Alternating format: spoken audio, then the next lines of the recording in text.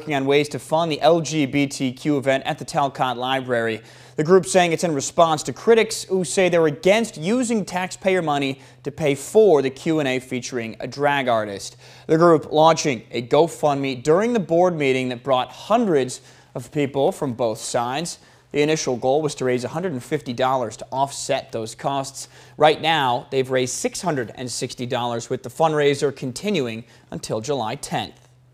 The Find Your Voice program and the Teen Advisory Board and how they're trying to get more inclusive programming and have more communities represented. And so I think for us, we're really hoping, especially with now the visibility of the LGBTQ community in Rockton, that these funds can also help to ensure that the library can continue doing those programs.